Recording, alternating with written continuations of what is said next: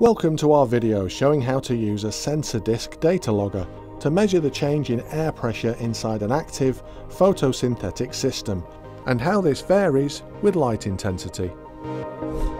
To complete this experiment, you'll need a datalogger with an air pressure sensor such as SensorDisc, a retort stand, rod and base, plus some clamps to hold the SensorDisc and the syringe.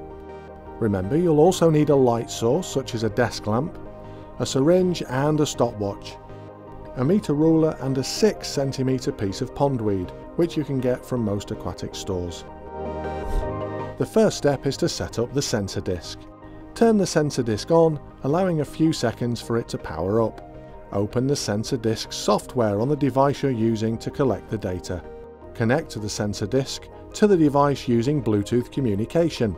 If your device does not support Bluetooth, you can use the USB connection. If using the Bluetooth communication, right-click on the Bluetooth icon in the lower right corner of the SensorDisc screen. Select the SensorDisc you are using, identifying it using the serial number on the back of the disc. You should see the icon change from grey to blue, indicating connection has been achieved. Click on the SensorDisc icon on the toolbar of the software to allow you to configure the SensorDisc.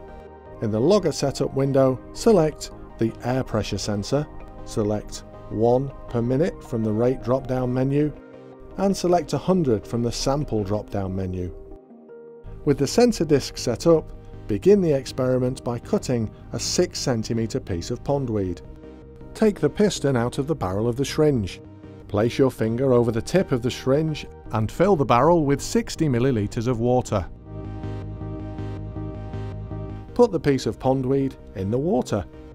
Insert the plunger back inside the barrel of the syringe and leave about 10 ml of air in the syringe. Connect the air pressure tube between the syringe and the SensorDisc air pressure sensor port. Do take care though not to let any water flow from the syringe through the tube into the SensorDisc. The equipment setup should look like this, with the syringe clamped in place and the SensorDisc secured above it. Place the syringe setup at the 20 cm point of the ruler, and place the light source at the 0 cm point of the ruler.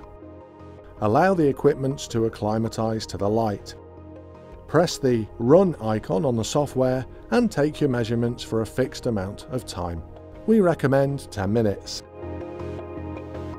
Repeat this process at different distances between the lamp and the equipment. We hope you found this practical advice useful.